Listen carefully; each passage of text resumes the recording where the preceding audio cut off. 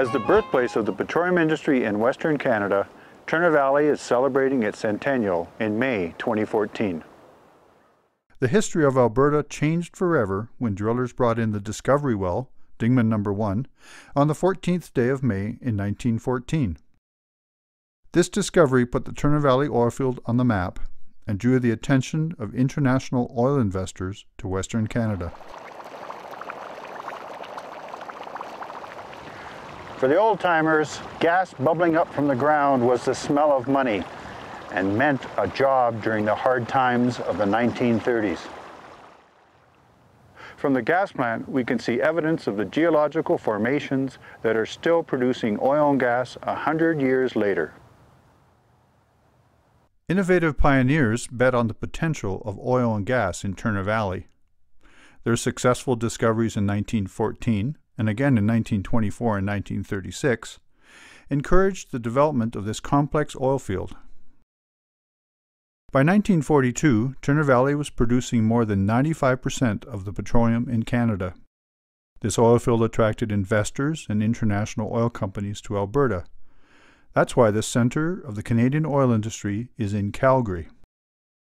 Pipelines from this plant started delivering natural gas to Calgary in 1921, and for decades, the Turner Valley field was the only supply of natural gas for the city.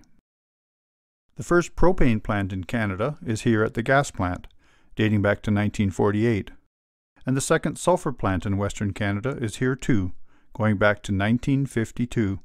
Sulfur was a byproduct of making the natural gas safe for consumers and became an important commodity during the industrial boom after World War II.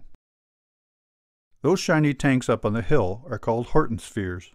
Built in 1942, they were the first in Western Canada and helped make aviation fuel for World War II fighter planes.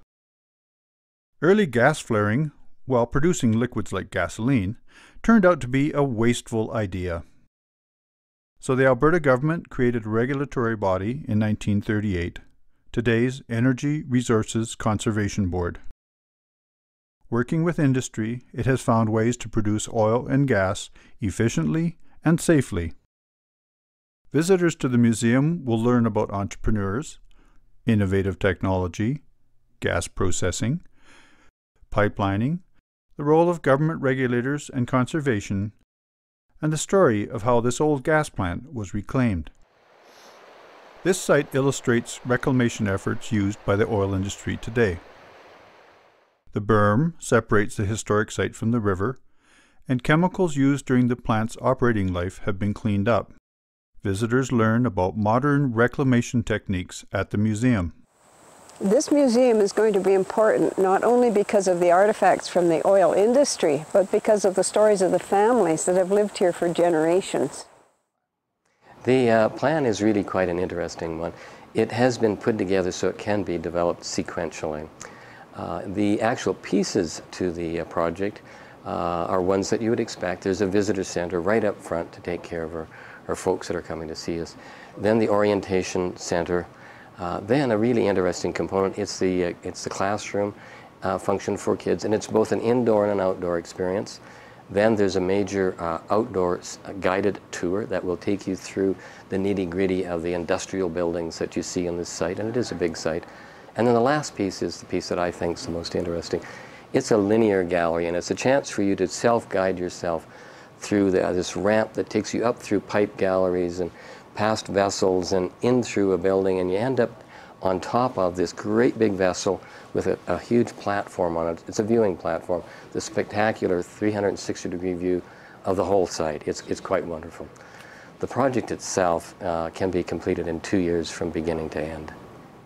The Turner Valley Gas Plant is a nationally and provincially designated historic site. Visitors to this museum will learn about the past, the present, and the future of the oil industry in Canada.